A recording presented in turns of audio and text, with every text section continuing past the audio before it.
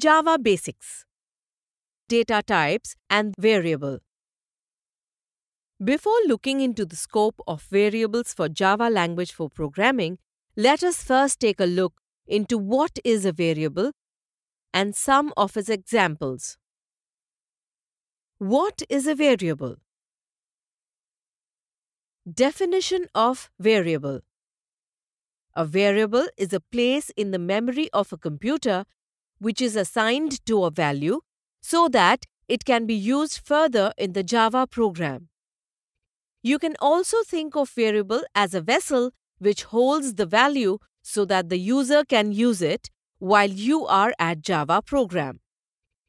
Every variable in Java program has its own type, size of the memory, and the operations which can be performed on the variables. While using any variable, it is essential that we declare its data type.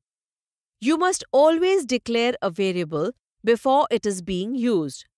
Question arises here. What is data type?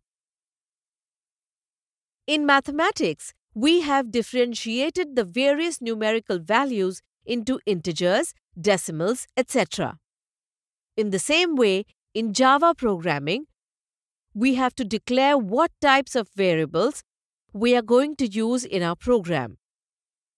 The various data types which are available in Java programming language are integer, byte, short, long, float, double, character, boolean.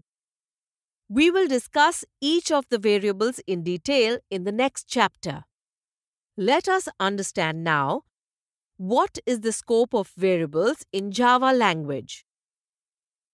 A scope of a variable defines the visibility and accessibility of a variable which is declared and defined in the program. Scope also refers to the part of the program or the section of the code which can access the variable. It is also to be noted that scope of a variable in Java programming is determined at the compiler time and not at the function called stack like C or C++.